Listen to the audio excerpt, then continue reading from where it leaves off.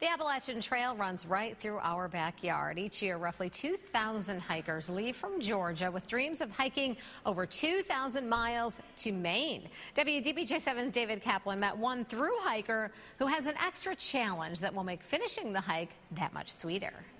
There's like one easy mile for every 15. You know, there's tons of things to look out for. Andrew Taylor is an avid hiker from Maine who knows how daunting this is. But this story isn't about Andrew Taylor, because hard as this may be, even he says it's probably tougher for Nikki Relone. I imagine it is.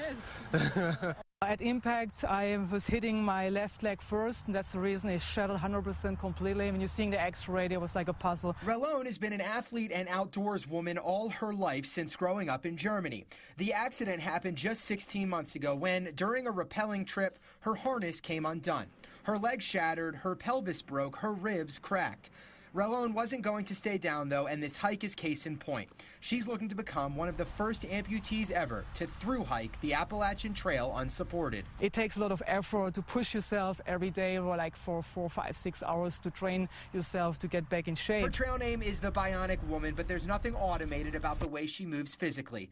She needs her hiking poles for support. The ups and downs of the terrain aren't easy with a prosthetic, but she's getting stronger. On the trail, no excuse. You wake up in the morning, you have to start hiking again. There's no magic pill that cures all your pains.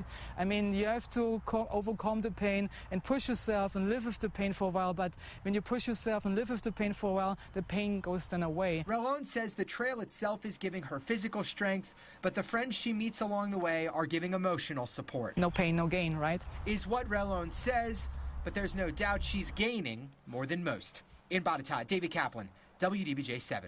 Wow, how about that? To read more about Nikki Relone's journey and find out how to support her, head over to WDBJ7.com.